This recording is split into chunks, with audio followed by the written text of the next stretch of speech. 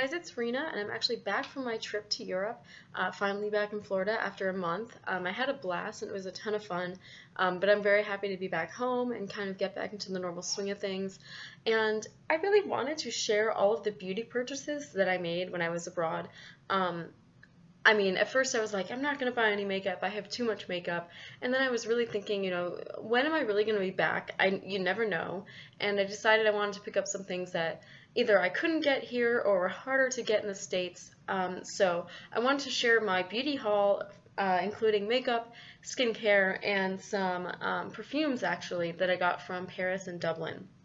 So I have all my stuff down here on my little table, and I'm just going to be reaching from there as I go and telling you guys about what I bought.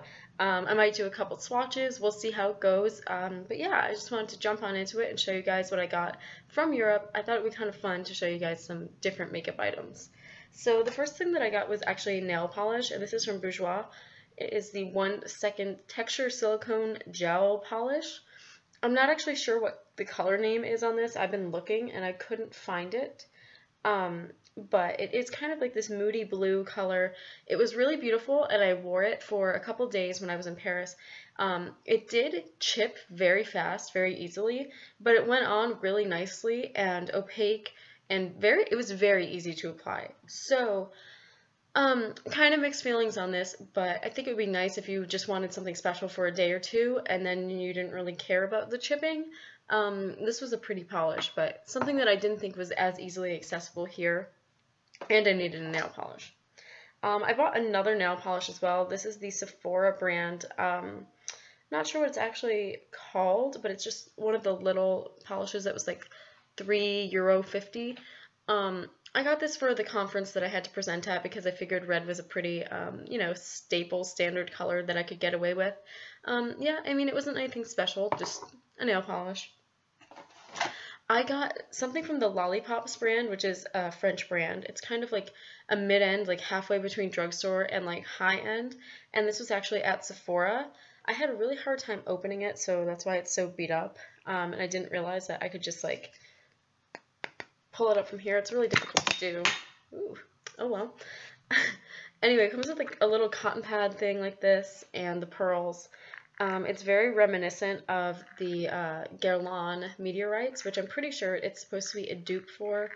I'm going to do a comparison video on those because I guess now is the time to tell you about this one, picked up the Guerlain meteorites. I know you can get these in the United States, but I really wanted to have the experience of going to an actual Guerlain store and buying it from the counter. I never really do that, so this was like the one time that I, was actually going to splurge a little bit. And this is in the shade Too Light. I've used this a couple times, and I really want to do a video on this compared to the Lollipops. It comes in the really adorable metal container. And when you pull it off, it has a cotton puff as well, and the pretty, pretty pearls. It's been really nice to just give me a nice extra glow to my face. Nothing too shimmery, just a little extra something, and I've really been enjoying it so far. It has a lovely fragrance. But yeah, I just wanted to get that while I was in France because I've wanted it for a long time, but never really bit the bullet. And now is kind of the time to splurge, I guess.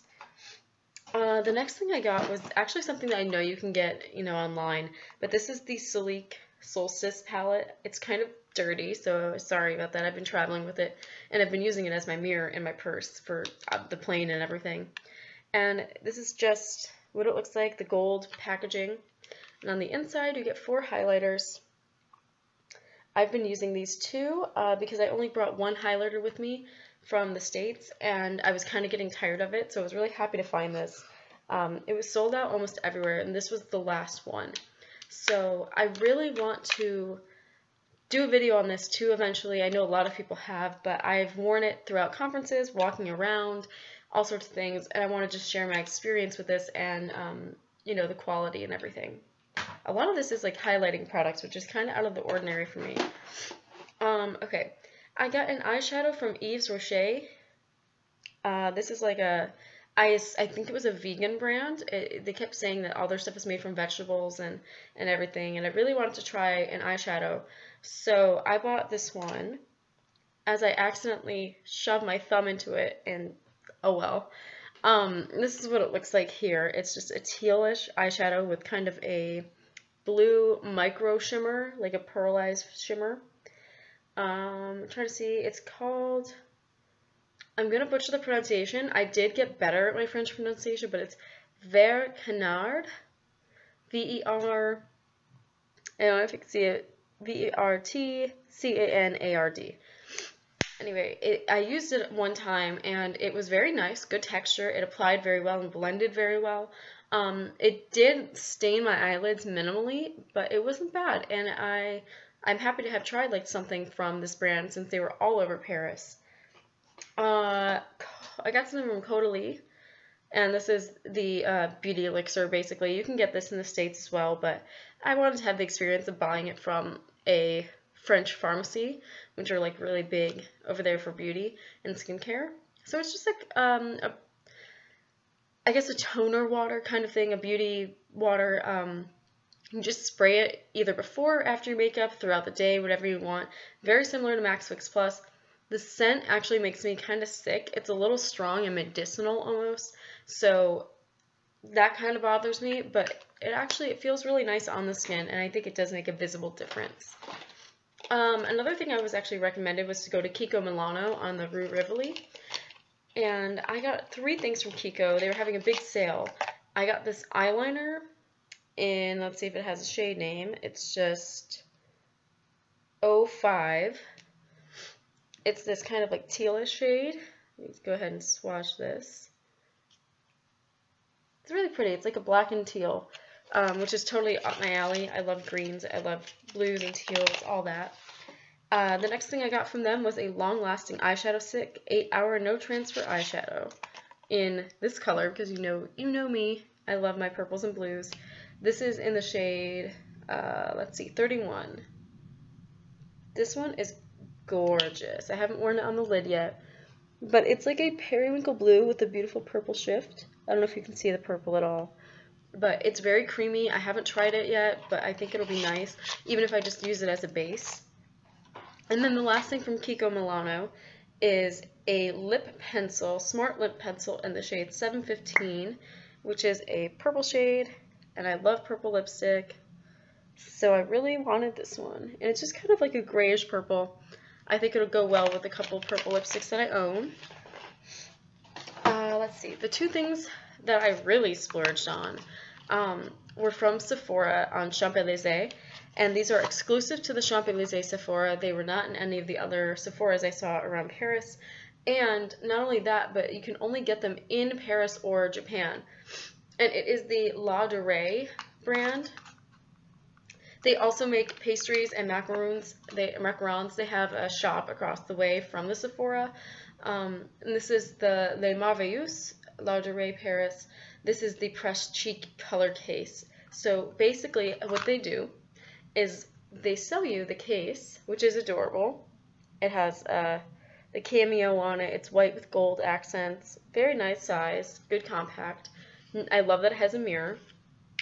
And then it's empty. And you have to buy the blush. There's also a brush at the bottom, which is nice. It's actually a really soft brush, and I think it would actually work relatively well. And the blush you have to buy separately.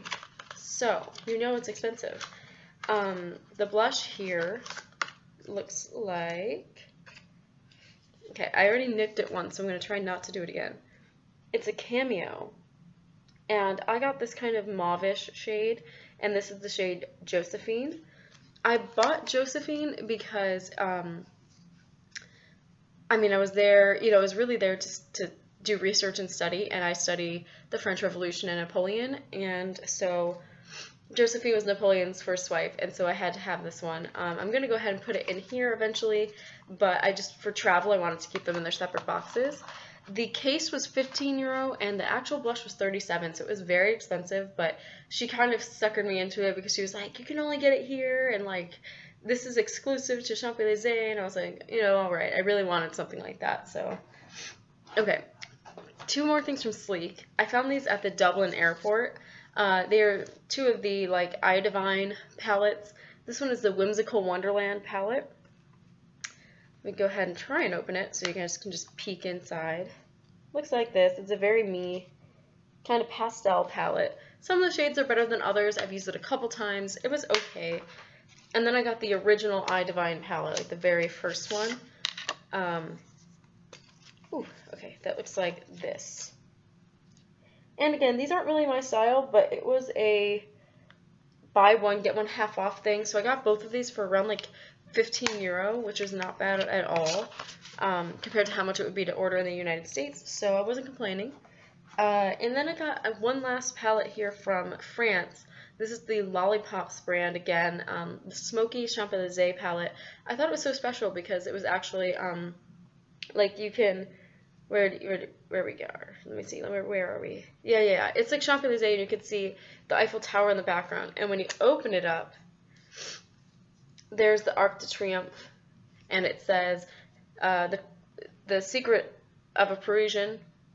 And then it says, the arc of my eyes is a triumph. So it's really cute because on the Champs-Élysées, it's a big shopping district, and you walk like straight up the street, and the Arc de Triomphe is right there. So this was special to me, even if I don't even use the eyeshadows, just because of the arc. And I went to Champs-Élysées so many times just because I felt kind of safer there when I was on my own, and like I really loved the view. So, and the last makeup item that I got from my trip was from Inglot. They had a freestanding store in Dublin, and I got one of the Freedom palettes. This is one of the 5-pan palettes. This is the smallest one they had, and then the next one up was a 10. And I was debating between getting the 5 and the 10, and ended up going with the 5. I figured I can always just order the 10 at home, you know, or find a store or something or whatever. But here it is. I really wanted to make one of these. I made a purple and kind of tealish palette, kind of seafoam green. I don't remember the exact colors anymore, but yeah, it basically just goes this way, and they're really beautiful. I especially love this shade here. I do remember this one is 388. I mean, that's like the perfect me color. I don't remember what the color name on that one is, but it has beautiful shimmer. So I'm excited to use this a lot, and it's very sturdy, really good for travel. And I'm going to keep it in the box for now. So that's all the makeup items I have, but I have 2 other things. This is from the Salvador Dali museum that there was in Montmartre, and it is a collection of 5 perfumes with really cool Salvador Dali inspired bottles. This is the women's collection. There was a men's. I actually liked some of the scents in the men's better, but I really like the bottles in this one. So I got that, and then this I got from Versailles. This is really funny because it's my name. I never find my name on keychains or anything, and then of all things, I find it on a perfume set. So apparently I'm a bourbon princess, guys. So yeah, these were really cute bottles as well, and they all smelled amazing. They don't have a very long lasting power in terms of like wear, but they were they smelled really nice, and they were appealing. So that was my makeup haul from Paris and Dublin. I hope you guys enjoyed watching. I have a couple other things that came in the mail while I was gone that I need to talk about in videos. So I'll be getting those done today too. So if you see the same outfit and makeup, you know, just forgive me. Also, my hair is highly faded. It seriously got so just stripped from the water in Paris. All the pink is like out of it in the front. You can see here that I still have some color hanging around, but yeah, most of it's pretty stripped. I'm going to my hairdresser tomorrow to get it redone, so we'll see what ends up happening from there, but yeah, I'm excited to get it cut and colored again. Anyway, I will talk to you guys later, and thank you for watching.